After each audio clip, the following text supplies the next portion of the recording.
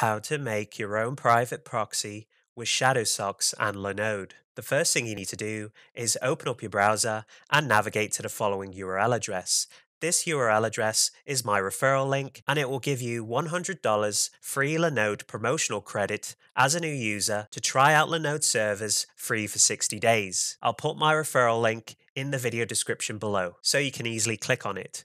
Once you've clicked on my referral link, you'll be taken to Linode's sign up page. To sign up to Linode and get the $100 free promotional credit, you'll need to pick one of the three sign up options. The first option at the very top here is sign up with Google.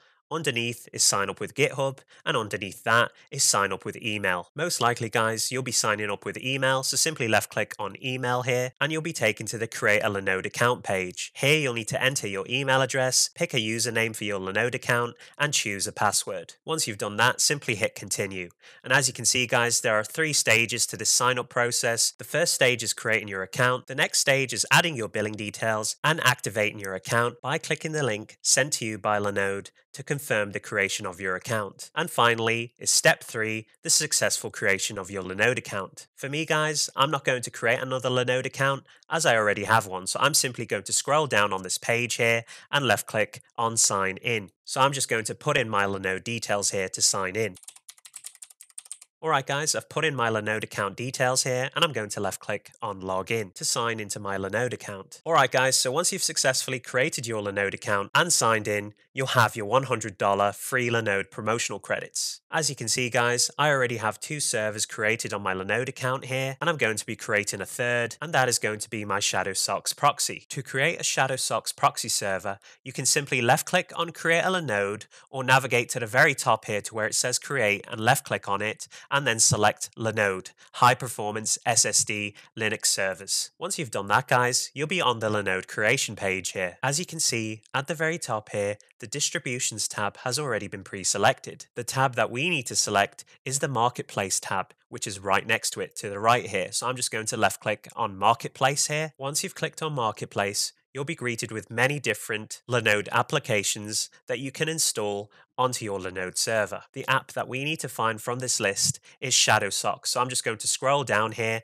until I find Shadowsocks. And as you can see, guys, Shadowsocks is right here. To select the Shadowsocks app, simply left click on it. And as you can see, guys, it is now selected. Continue scrolling down here until you see Shadowsocks options here. Shadowsocks password, which is required. So we need to choose a password for our Shadowsocks proxy. This password will allow us connect to our Shadowsocks proxy using the Shadowsocks client. So I'm just going to enter in a password here.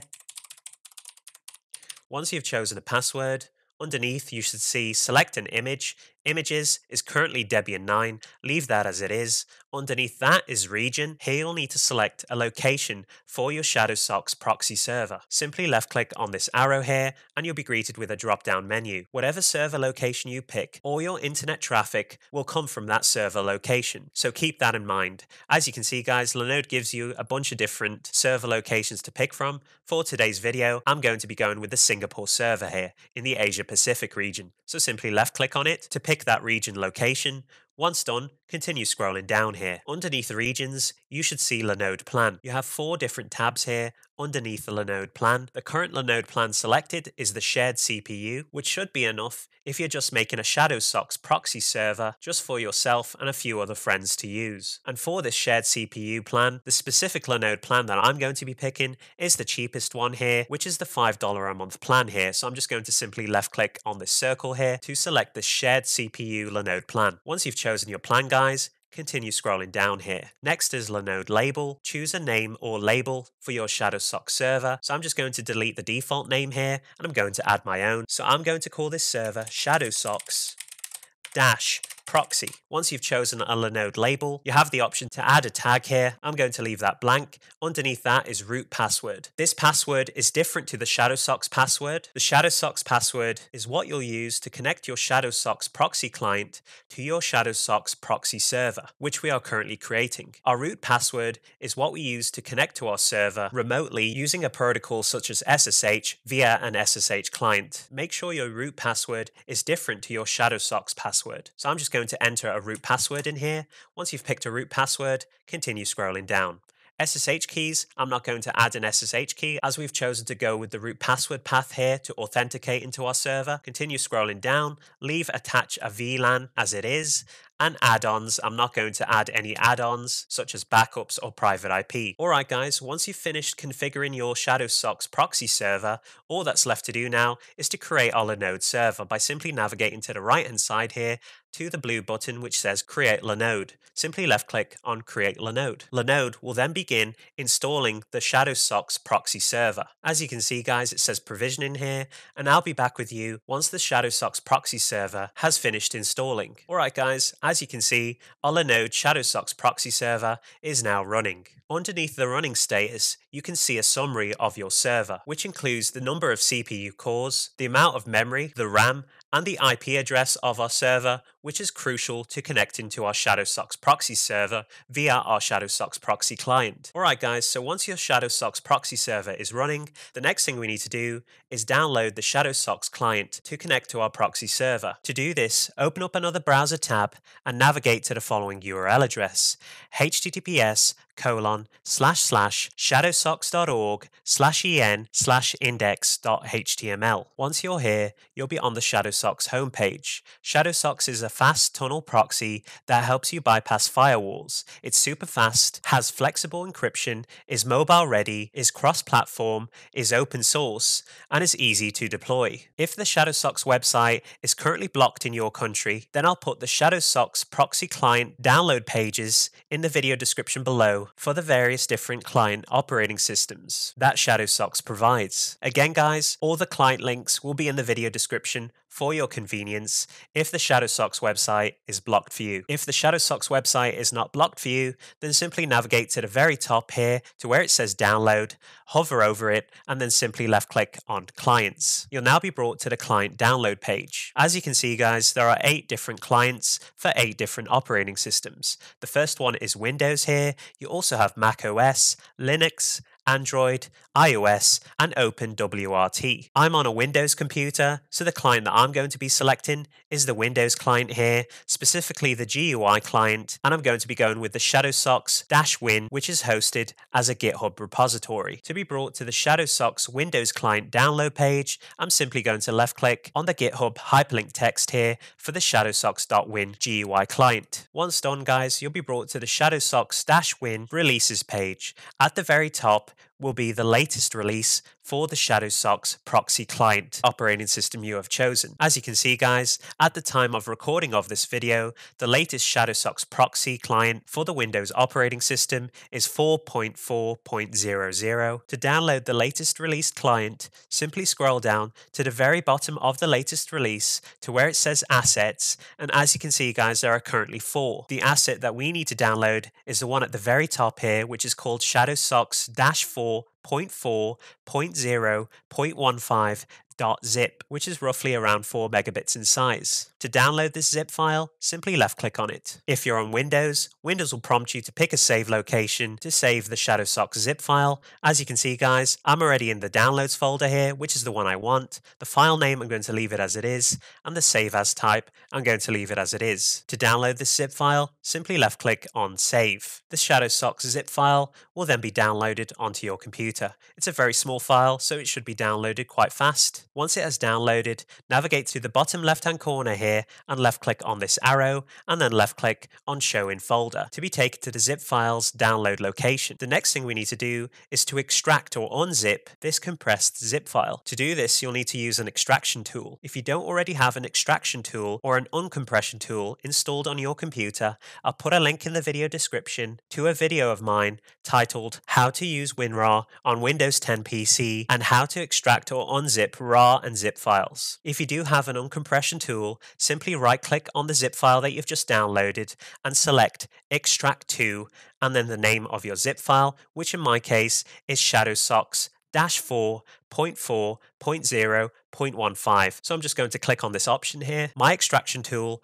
WinRAR in my case, will extract the zip file to a folder called Shadowsocks-4.4.0.15. Once done, double click on the extracted folder to open it. To launch our Shadowsocks Proxy client, all we need to do is locate the Shadowsocks application here, which is right here for me. Simply double click on the Shadowsocks application or exe file here to launch it. So I'm just going to do that now. As you can see, guys, when you first launch your Shadowsocks Proxy client, new files will be generated in your Shadowsocks extracted folder. Alright guys, once you've got your Shadowsocks client open here, the next thing we need to do is add our Shadowsocks proxy server information here. Under server, the first option here is server IP. To get the server IP for our Shadowsocks server, we're going to need to open back up our browser here, navigate back to our Linode dashboard here, to our Shadowsocks proxy server, and look for where it says IP address here, which in my case is 139.162.3.97. To copy your IP address, simply left click on the copy to clipboard button here, and as you can see guys, it says copied,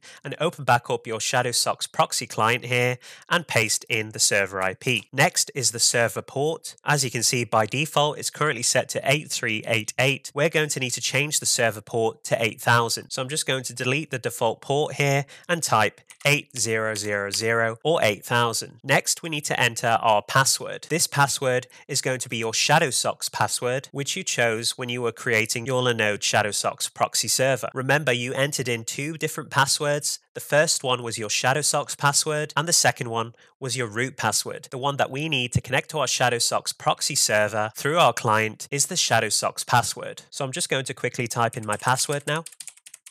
Once you've typed in your Shadowsocks password, the next thing we need to configure is encryption. As you can see guys, the current encryption is ChaCha20. We're going to need to change this encryption protocol by simply left clicking on the arrow here. Once done, you'll get a drop down list, and the encryption that we want is AES-256 GCM. Once you've found it, simply click on it to select it. All the other configurations, guys, you can leave it as it is. Again, the main things that you need to add or configure is the server IP address, the server port, the password, and the encryption. Once you've configured all these options, simply left click on apply and then click OK. Once you've done that, guys, if you're on Windows, navigate to the bottom right hand corner here to your taskbar and you should see the Shadowsocks client icon. If you don't see the Shadowsocks client icon, like myself, that's okay. Simply left click on this arrow here to show hidden icons, and as you can see guys, the Shadowsocks client icon is right here for me. Once you've found the Shadowsocks icon, simply right click on it. Once done,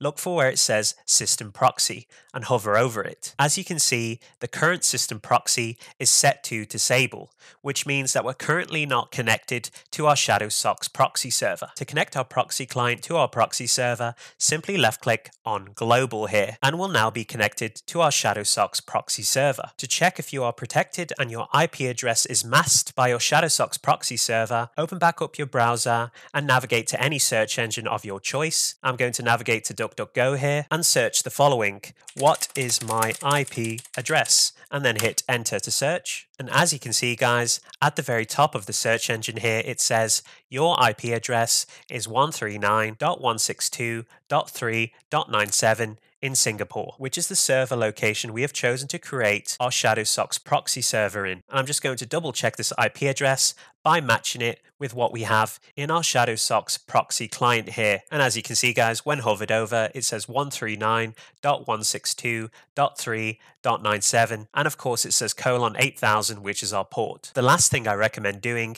is creating a shortcut for Shadowsocks on your desktop.